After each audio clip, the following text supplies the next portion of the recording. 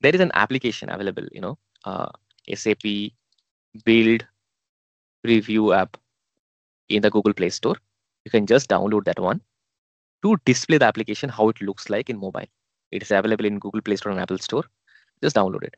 So once you download it, let me just show you how it will look like to you. So once you install this phone, like install in your phone, while previewing it out, there are two options, as I said, right? There are option number one, which is basically directly, having it on the, on the preview on the web. There are other options available. Is basically, preview on your device. I got this option available in my phone. This scan login QR code. So I'm just scanning it out. I got a PIN number in my phone. The PIN number looks like this.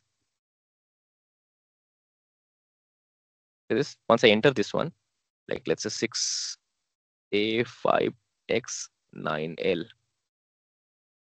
Okay, mobile preview authenticated. Which you see, I gone to this mobile application. Okay, here is my details about my user ID, the build application, tenant, whatever I have, everything I have. If I click on my link, and here is my application's modified name and everything by default. And here, if I click on open, I'll be able to get the list of customers. And the interesting part is in the left down section, see, I have customer, supplier, and product. All the icons are appearing here. See this, my customer, my supplier.